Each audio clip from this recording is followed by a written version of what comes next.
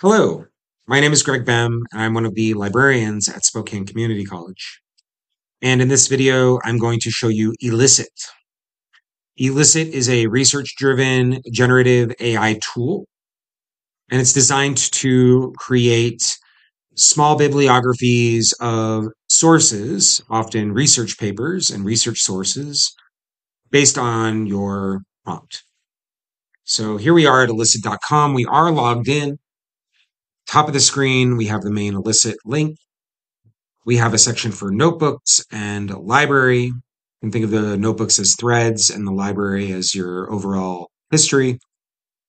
An upgrade button, a help button for getting more information about Elicit. Account settings. You can see that there are plenty of credits that you can use in this. And then you have the ability to find papers by asking a research question. And each question takes about 100 to 120 credits. So despite having nearly 5,000 credits with my account, there are, not an infinite number of ways that I can use my credits before I run out. I can also extract data from PDFs, and I can generate a list of concepts across papers, which could be useful for essentially identifying subject terms and building out a research plan through different vocabulary. Notice that list of concepts takes significantly more credits to create. PDF data extraction, I'm not sure. Beneath the prompts, you have your recent notebooks. So let's simply ask for a research question.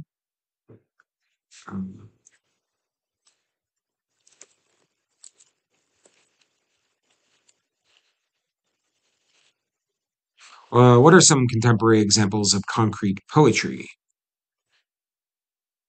Now, that might not be a great research question, but it is certainly a question that is thinking about research or needing some research to get to where we want to be. Now, how Elicit works is it looks across a variety of papers and sources and will summarize the sources that it deems most relevant. Now, it does so with 4 papers by default. If you upgrade, you can get 8 papers. And it actually creates an abstract based on the research question, and that abstract is written with generative language. And in this case, we have an introduction, we have a variety of sentences that all have their own citations. And if we scroll down, we can see exactly what it was looking at. So if we go back up, we can see that we had Thomas 2019, Karasfi 2016, Hunt and Kasser 2016, and Saeed 2021. Those are the 4 papers it found. And then here it lists not only the papers it used, which are listed at the top, but also additional papers below. And the great thing about Elicit is that it links to the actual papers, provides the DOIs. You can also manage the columns in the research by adding additional fields, so like summary, main findings, methodology. This would essentially give you a spreadsheet of all of these sources that Elicit found for you. And there are many, many wonderful columns to add. And you can add many more sources. If we click on one, it will open it up and it will actually show a snapshot of some of the text that it looked at.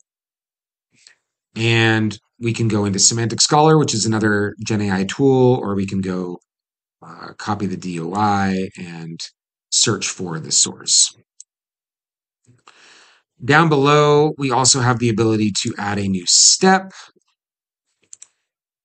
and that will allow us to ask new question and find papers, extract data from uploaded papers, get a list of concepts. And then if we had a Plus account, we could do additional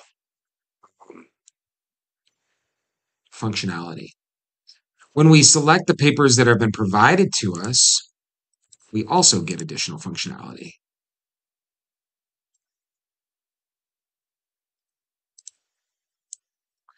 Finally, you can sort the sources. You can use filters to filter the sources.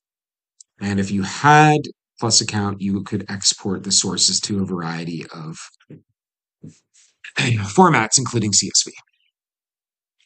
That is Elicit in a nutshell. If you have any questions, reach out to the Spokane Librarians, and thank you for watching. Have a nice day.